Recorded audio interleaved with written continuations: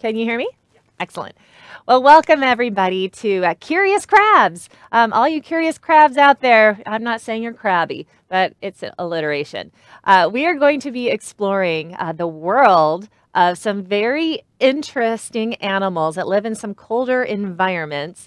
And we are going to be, inviting you to share along with us today. So as we explore together and as we learn, if you have any questions or observations, we invite you to contact us by text, and you can text us at the number on the screen, 562-286-1838, and we will be happy to include your contributions during our program as we're teaching this live. Now, if you're watching this at a later time and you come up with some questions that you'd really like someone to answer, but we can't answer live on the air because our program is over, you can still text us, or you can still email us at the email that's at the bottom of the screen. So at live@lbaop.org, and one of our educators will get back to you when we have a moment to reply to those. So let's go ahead and get started by bringing up a picture of an animal because we are going to be talking about a type of mammal today. But I want to kind of review first and make sure we all are coming from the same place and we know what a mammal is. So we're going to start off by talking about any sort of mammal, what a mammal is. What are some mammal characteristics? You probably remember from learning this a long time ago. You'll notice this particular mammal is living in a pretty cold environment. This is one we're going to be focusing on today. But why is this a mammal? What makes it a mammal? So think about those mammal characteristics. I actually have 5 in my mind that I'm thinking of that make mammals mammals. Do you remember what any of those are? If you are in a room with somebody, you can feel free to turn over and tell them and say, hey, I remember this, I remember this, I remember this, and maybe the other person can help you with the other 2. If you're in a room with a pet, you can talk to your pet. If you're just in a room by yourself, you can shout out to the screen, or of course you can also text us. But as I'm looking at this particular animal, I'll move out of the way so you can see a little bit better. Boy, how would you know that this is a mammal and not a bird? Well, it might be kind of hard to tell. But first of all, I notice up on the top, right up here, some little holes. What do you think those holes are for? Breathing. So the question is, what do mammals breathe? Mammals breathe air. They breathe air with lungs. So that is one mammal characteristic. So how they breathe is important. What else is special about mammals? What do all other mammals have in common? They breathe air with lungs. Well, let's think about how they're born. Are mammals animals that hatch from eggs? Well, remember, we're mammals. Did you hatch from an egg? No, clearly not. We are born live. So mammals have live birth. And then the next question is, think about what do they give those babies after they give birth to them? So they give live birth, and then those babies, what did you have as a baby? And I'm not talking about the jars of baby food. Before the baby food, what was the thing that you had, or should I say drank, when you were a baby? It's the same thing that every mammal drinks: milk. So mammals drink milk with mammary glands, and that's how they get the name mammal. So they breathe air. They give live birth, they feed their babies milk through mammary glands that comes from the parent, and then we have another picture here that might help us out. If you look at what is all covering, and I love this. This is one of our little babies that was born here at the aquarium, one of our baby seals, but you can see what is covering the whole entire body of our seal. What is that? You probably have some on your head too. Yes, it is hair. So that is another mammal characteristic. So they have hair. And then why do they have hair? Well, in this particular animal, it might be helping it. We didn't notice it as much on the walrus. But why? What is another important characteristic of mammals? They have hair. It might be used, if you have a lot of it, to help you stay warm. Is that what you were thinking? Yeah, they are warm-blooded. So an animal that's warm-blooded means that they have a constant body temperature that is not going to change with the temperature around them. So no matter how cold it might get outside, your body should still be the same temperature. It shouldn't go up and down with the environment. It should still be same the same. If you were to take your temperature, you'd find out, oh, my body temperature is not the same temperature as what's outside. It's the same internal body temperature. And that's what we call being warm-blooded. That's how we know if you're not feeling well, if you're sick. We can test by taking a temperature. If you have a fever, is that a good thing or a bad thing? Obviously, it's a bad thing because our temperature, that means that our fever indicates that our temperature has gone above what is normal for us, and it shouldn't be going that high. And so that's not good. So those are mammal characteristics. Warm-blooded, have hair, breathe air, give live birth, and they feed their babies milk. So all of those things are in common when we look at our walrus friend here. But now we're talking about marine mammals. Look at the surrounding. What do you see a lot of here? Obviously, it's floating on a little bit of ice, but there's a lot of water. And so a marine mammal is quite simply a mammal that lives in or around the ocean. Now, the marine mammals we're going to focus on are called pinnipeds. Now, that might be a funny word. Maybe you've never heard it before. I'm kind of curious if any of you have heard it before. But pinniped means feather-footed. And you might think, well, that's kind of a weird name, or why would you call something feather-footed? But look at the foot, the so-called foot of this animal. It looks a lot different than our feet.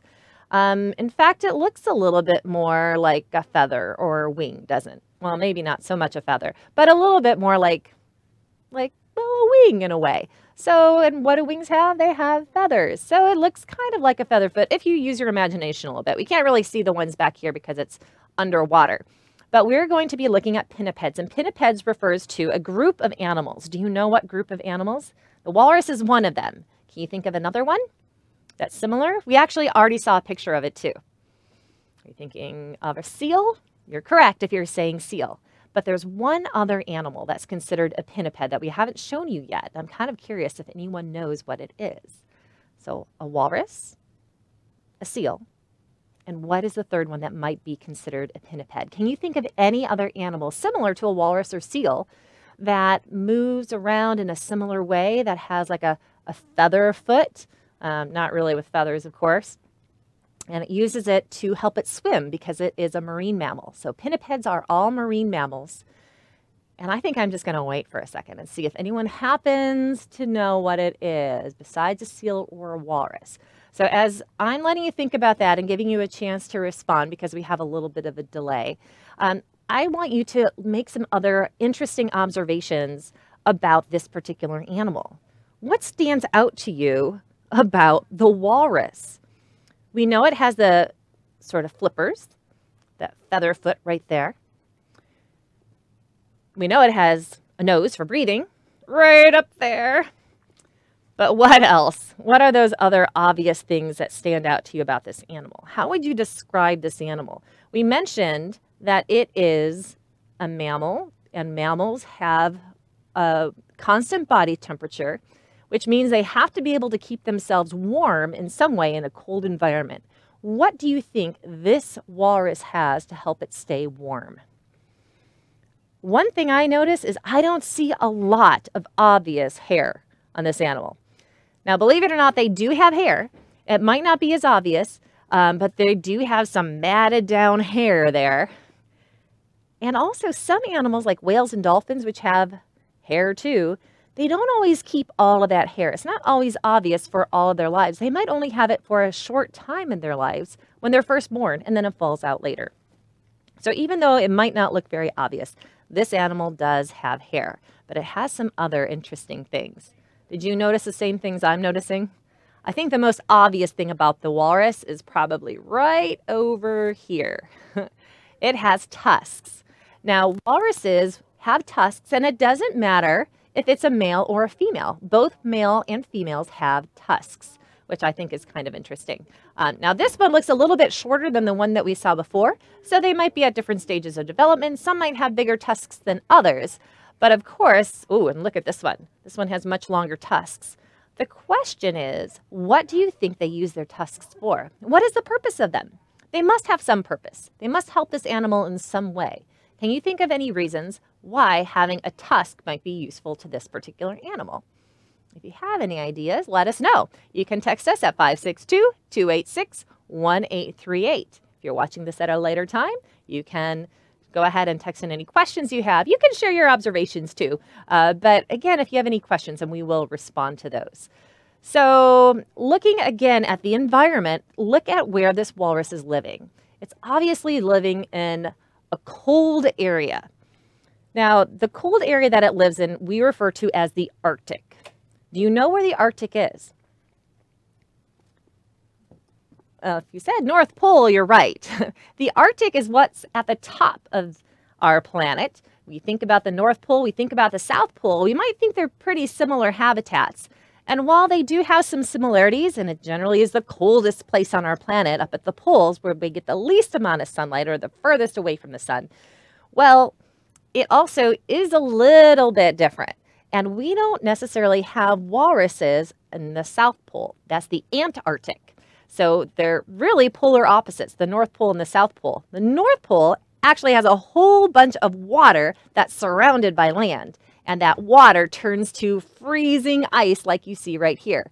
The South Pole, where Antarctica is actually land, and then it's got this big area of water around it. So it's quite opposite, even though both of them are very, very cold. And you're going to see a lot of ice in the water nearby.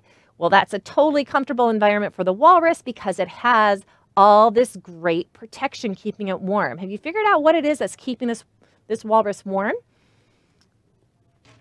Well, let's see, McCulloch's. Okay, Mrs. McCulloch's class, Emily says defense and to break up ice.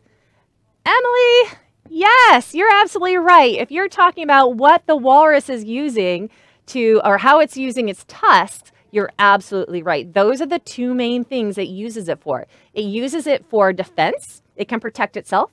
It can use it to battle other walruses if it needs to, or anything else trying to hurt it. But it can also use it to help it get up on ice too. Think about getting that big, thick, fat body out of the water and up onto that ice. Boy, that could be a little hard. They also will use their tusks to help them get up out of the ice and to break it up. And not only to break up the ice, but to also help them search for their food in the bottom of the ocean. So while they do sit on the top, they sit on ice like you see right here. And boy, it's amazing. Look at how much ice can support all those walruses. Think about all of that weight that ice is supporting. Any ideas as to how heavy a walrus is? They look a little bit heavier than me. Well, they can be about 3,000 pounds. 3,000 pounds each. That is a lot. Oops, our connection is a little bit freezing right now. It's a little spotty. Maybe I'll stay off. Hopefully you can hear me okay. But let's go ahead and look at all those walruses. Do you see that they all have tusks? Do those tusks look like they're different in sizes? I'm definitely noticing some have much shorter ones and some have longer ones.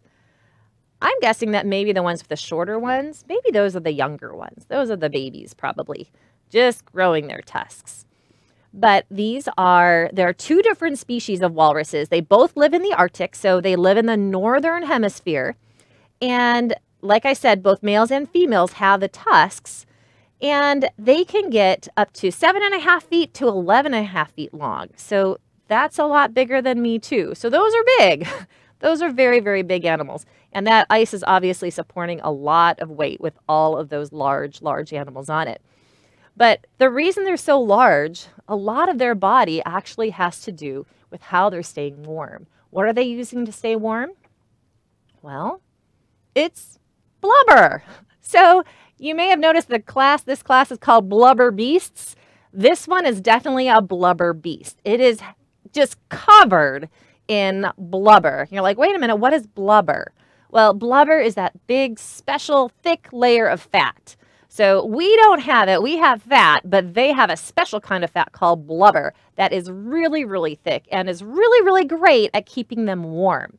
So that's what they are relying on to keep them warm. And I would say that this particular walrus, it looks like it's staying pretty warm with all of that blubber. You can see all those rows. And also look right here. Can you kind of see this one has been a little bit out of the water for a while, kind of dry. Can you see those hairs? Look carefully. You can actually see the texture to where it's hair. So even though it looks like it's just a whole bunch of dark skin, those are actually really fine hairs because they do have hair, but that hair is not keeping them warm.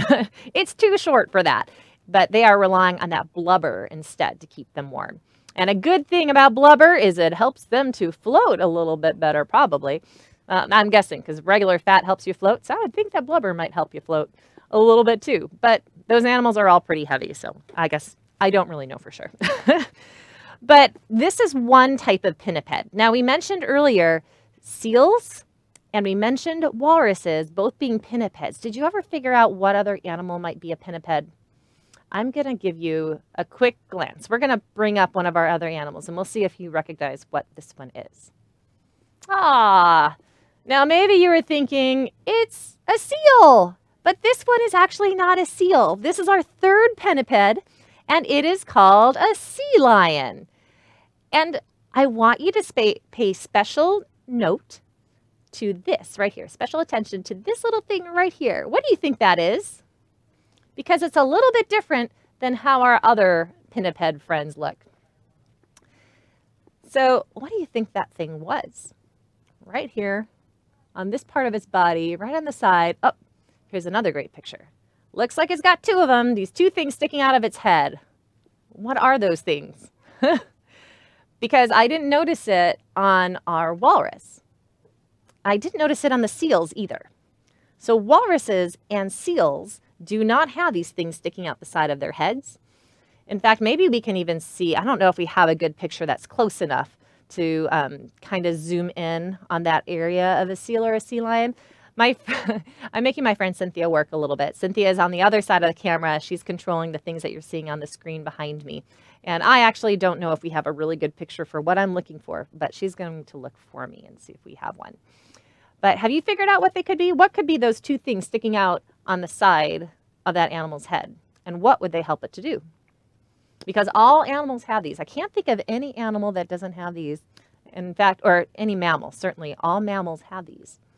But they don't look the same.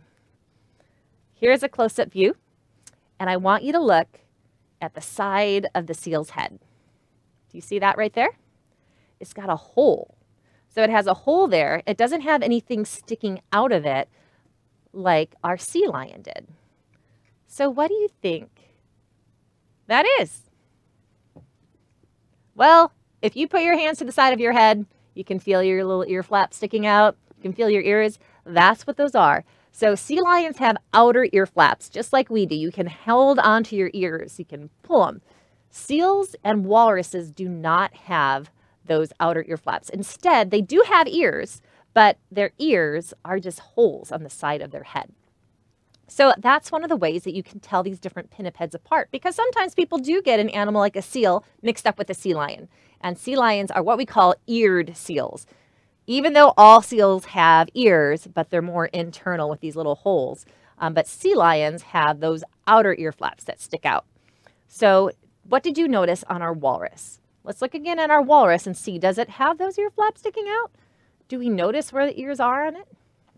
Well, I see its eyes. I see eyes here, but I actually don't see anything sticking out the side. Oh, what about this one? Look at how clear it is now. Now you can see it pretty well. This is a nice ear. So it doesn't stick out, but it's a little hole in the side of its head. So it still has the ability to hear, but it helps us identify that, oh, this is a different type of animal than a sea lion. But there are some other body similarities, and both of them rely heavily on blubber to help them keep warm. But did you know the walrus is not the only really large pinniped in the Arctic? There is another very big blubber beast that lives, that's even bigger than a sea lion, that lives in the Arctic and in the northern hemisphere.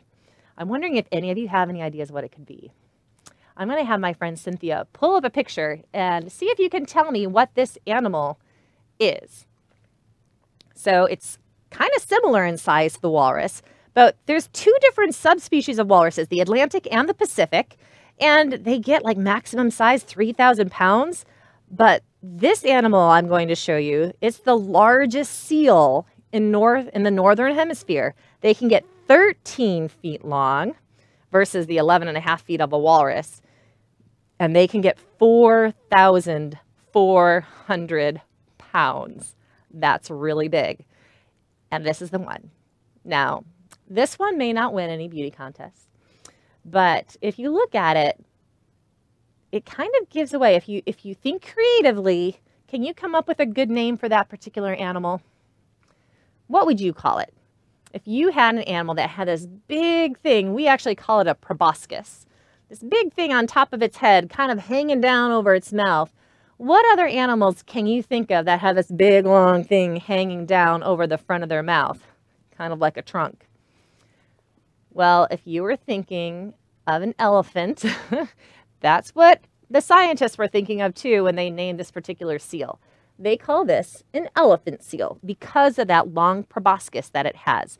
You can see it sticking out over there. But now look at this one. This one doesn't have it. Now, there's a couple of reasons for that. First of all, this one is a baby, and the babies haven't developed that big, long proboscis yet. And the other one right here is a female. The females don't get that long snout either. And Mrs. McCulloch's class said, how is their hearing? Oh, I'm glad you asked. They actually have very good hearing too, which is important for them because they make a lot of noise. They will, if you look at a group of seals like this, of elephant seals, they actually make a clucking noise that kind of sounds like a bunch of chickens sometimes. If you happen to live anywhere close, and I realize many of you probably do not, but I had the opportunity to visit and work at a marine mammal care center where we would take care of elephant seals. And you can go visit care centers or a place that might have elephant seals. You could go to a place where they are naturally found along the coast of California. But you should listen to them because they are very noisy animals. They make a lot of noises, and the adult males that get really, really big, when they start to compete with each other for other females, they actually make this really weird, loud, sort of clicking and weird noises. I don't know. You should look it up if you get a chance.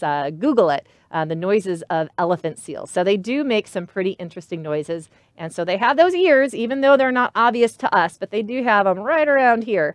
Those holes in the sides of their heads that do actually help them hear pretty well.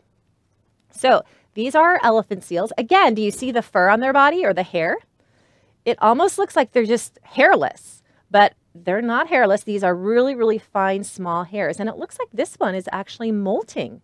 So it's going through a sort of catastrophic molt where it just loses all of these layers, a little bit even of the skin and the hair all at one time. So it leaves these funny looking patches on their bodies. So again, not always the prettiest looking animals, but pretty interesting. Now here's a whole bunch of them. Looks like it's a rainy day, but look at how they all pile up on top of each other. Look at all those wrinkles in their body too as they're moving around and looking at each other. It looks like those two are probably making noises. Then we've got a bunch of sleeping ones and someone who's very excited to have the opportunity to see them. Look at that again. There's so many of them. They are very social animals. Now, if you look at those bodies, now these are females or young ones. So you don't see any adult males in here with those big, long proboscises, I guess you would say it. They don't have a proboscis. But these animals, the males, can dive and hold their breath underwater for 60 minutes. So I believe that is the deepest or the longest diving pinniped that there is. They can hold their breath for up to 60 minutes. Now, females usually hold their breath for like 20 minutes, so they don't go and stay under quite as long as the males do. But again, very deep divers. They can dive as deep as 5,000 feet, so over 5,000 feet deep. Think about all the pressure that would be on their body. That's pretty amazing. But fortunately, they're staying warm when they dive deep in those cold waters because of all that blubber. So I love the fact that we get to see all of these animals. I don't know if any of you have ever seen them in person yourself, but definitely something worth looking at online. Now, if you look at how big they can get, you think about all this blubber. What is a thing that might be contributing to blubber? Do you think that maybe the amount of food they eat could contribute to that? Well, it does. So think about what types of food. Do you have any idea what an elephant seal or a walrus might like to eat? I don't think we even really talked about that really with the walruses. We said that they do use those tusks for digging things up from the ocean floor. So for a walrus, they eat a lot of things in the floor of the ocean. They don't necessarily have to dive quite as deep as the elephant seals do when they're looking for their food. But the walrus here can feed on clams, all sorts of different mollusks like mussels and clams. They might even slurp up some worms and snails, so other things with hard shells and shrimp. And what I learned today is they will even eat sea cucumbers, which really surprised me. Do you know what sea cucumbers are? They're very interesting invertebrates. So another animal that doesn't have a backbone. And it has a very squishy body. In fact, sometimes people eat them too. Last time I was at Costco, I found out you could get a bag of sea cucumbers. It was very expensive and it wasn't exactly on my menu list, not my preferred choice of food. But there are people that eat sea cucumbers just like walruses do. I'm sure that people prepare them in a very different way than the walrus. But I think the walrus will probably just slurp them on up using these big, like that sort of muzzle area. It's like this big sort of soft thing with these very, very stiff hairs that are a special type of hair called vibrissae, or vibrissae are like the whiskers. And they might use those to dig around in the murky water. They're very, very sensitive so they can feel where things are. And it might help them to uncover an animal like this sea cucumber. Now, does that look like a cucumber that you would have in your salad? Is that the type of sea cucumber? No, this is not a vegetable. It is an animal. But this is one of the things that walruses will also eat. Well, elephant seals will eat things like lanternfish, hake, squid, skates, rays, like yes, even stingrays, octopus, eels, even small sharks, and then other large fish. So they have an appetite of a lot of really some bigger things. And you can see they, again, big, long body. Oh, and this is great. You can see those back flippers that they use to help them swim. So they have a big body, and fortunately, it's kind of a hydrodynamic shape to help them get through the water a little bit easier. But they rely on those back flippers to help them move through the water. If you remember when we were talking about the other pinniped, the sea lion, they have really large front flippers that they use for pushing themselves through the water. That's another difference between a sea lion and a seal. Seals rely on their back flippers to help them swim. But they can use those to dive deep and find all those cool fish living in the ocean that they can then prey on. And the more they're eating, the more blubber they're going to get to help keep them warm in that really, really cold environment. Now, we've been talking about blubber and these blubbery beasts. Well, if you want to, you're kind of wondering, well, how does blubber really help keep an animal warm? You can actually make a blubber glove for yourself. Now, I'm not talking about a glove that you probably want to wear out. You probably don't want to wear it to school. It might get your hands kind of messy.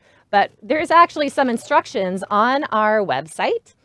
If you go to our winter, or maybe not our Winter Kids Club, but on the link that you joined to watch this program today, there will also be a link that will show you our craft. And our craft is to develop a blubber glove.